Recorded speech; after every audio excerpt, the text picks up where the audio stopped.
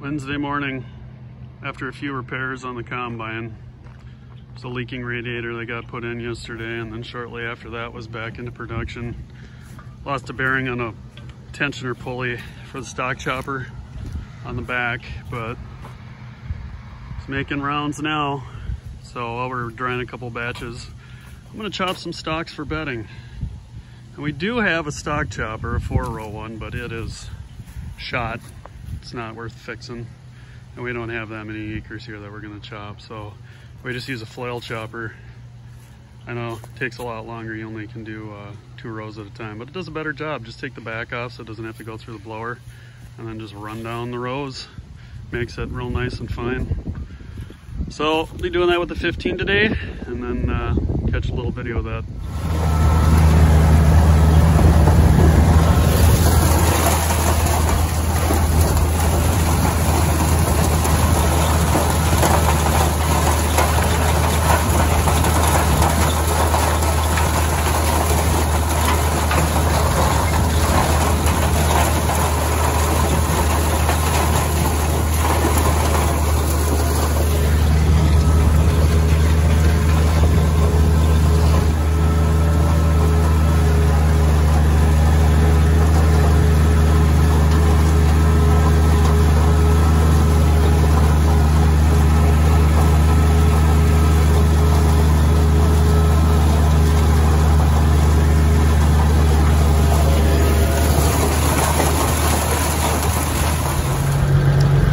Wanted to show the difference from before and after.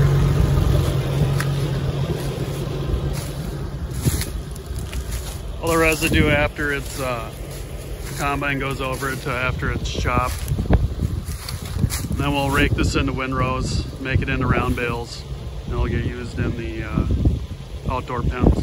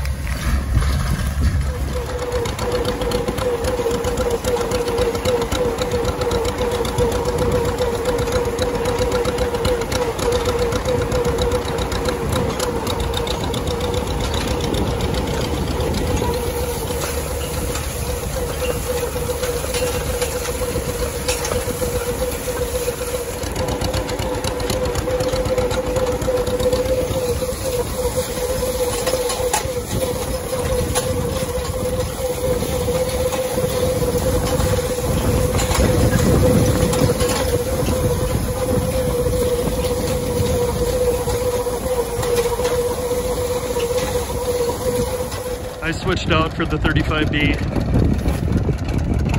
Felt like it needed a job. It ain't good for much, but it can handle this. Just how long can my back?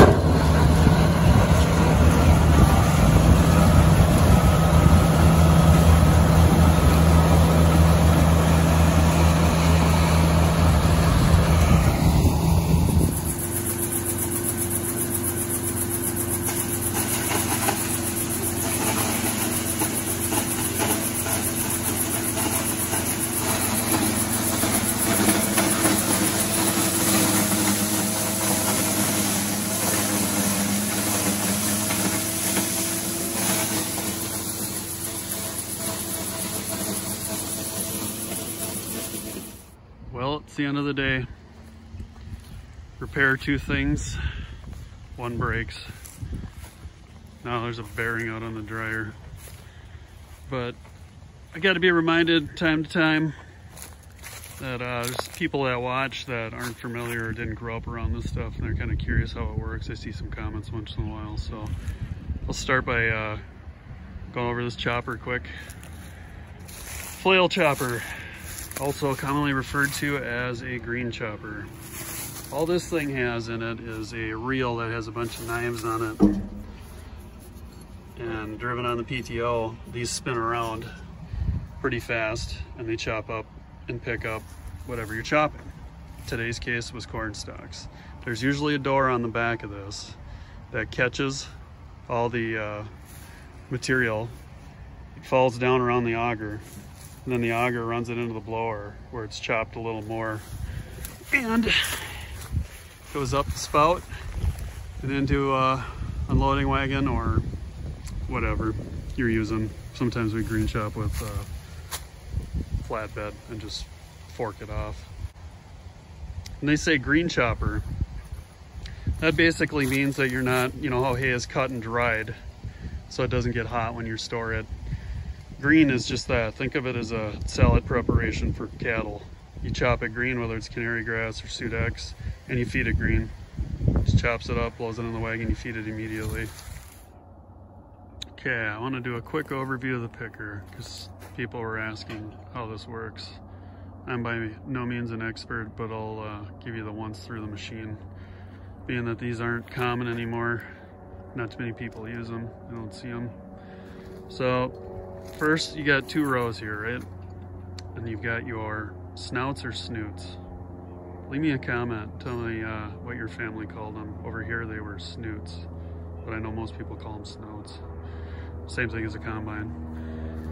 As your stalks come in, you have these chains, gathering chains. They grab the stalks, pull them in, and then you see these 2 rolls here. These are called snapping rolls. The stalk rolls in between these, and then you can see those little embossed, or I don't know what to call them. They actually grab the ear, snap it off. They have the set on each side, and then the ears fall into an elevator.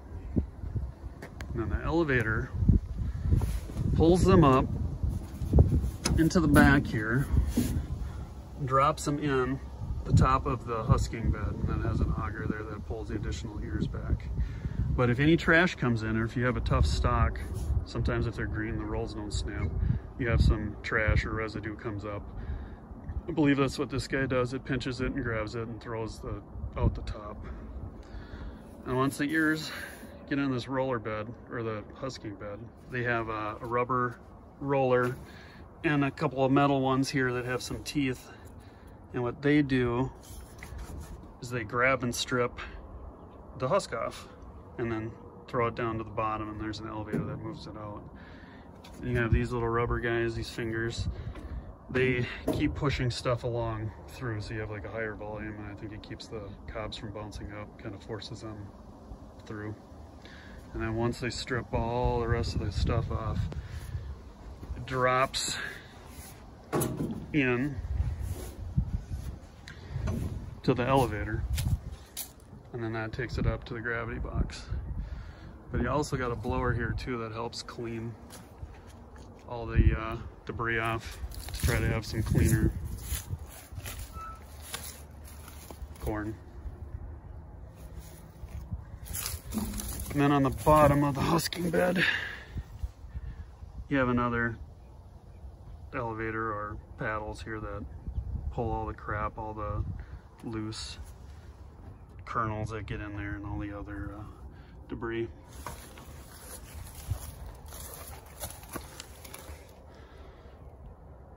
Won't focus.